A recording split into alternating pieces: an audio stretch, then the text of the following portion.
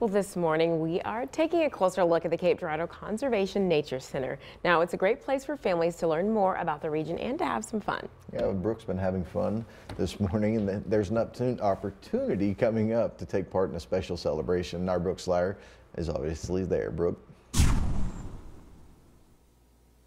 Yeah, good morning, Evie and Dave. Well, the Nature Center is going to be putting on a birthday party for a two-headed snake, a Sweet 16 actually. And let me tell you, this celebration is going to be better than my Sweet 16 because my mom grounded me when I was late for the ACT. So a little bit more fun happening right here at the Cape Girardeau Nature Center. And joining me one last time is Jamie. So what is going to be happening here, and when can families come check out this Sweet 16? We're going to be celebrating this Saturday in the afternoon from 1 to 3. We're going to have a program in the auditorium about reptiles of Missouri and black rat snakes at 1 o'clock and 2 o'clock. We'll have some games out on the lawn. We'll have some craft activities. And, of course, there's going to be cake. All right, you guys got to have that cake, right?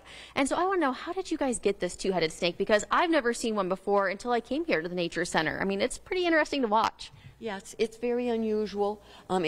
Having two heads or conjoined twins, as they are, happens in nature, happens in any kind of species. It's just typical that she would not have survived out in the wild because somebody would have had her for breakfast or lunch.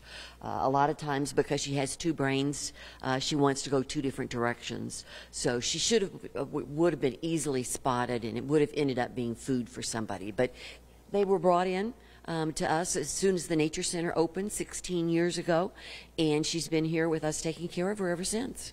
And one of the interesting things that I've learned so far about this snake and the two-headed snakes is they also really don't survive in nature too much because of competing with each other for food. Right, right. Actually, we have a very special process that we use for feeding her. We'll cover one head up with a cup and feed the other head, and then we reverse the process because with having two brains, it's got two appetites, although it is just one snake in one stomach. So, yeah, we have to be very careful because they will argue and fight over food. Well, a very special celebration for a special snake here at the Cape Girardeau Nature Center. Of course, I'll have that information on our website a little later this morning. That's WSILTV.com under news for this morning. But for now, back to you in the studio. Two-headed snake. I didn't think it could get any worse. Yeah, the snake lovers are rejoicing. Those that are fearful of snakes are like, oh, running no. away. But not many folks may be running away from these temperatures. Look at this, guys. 53 degrees in Carbondale this morning. That was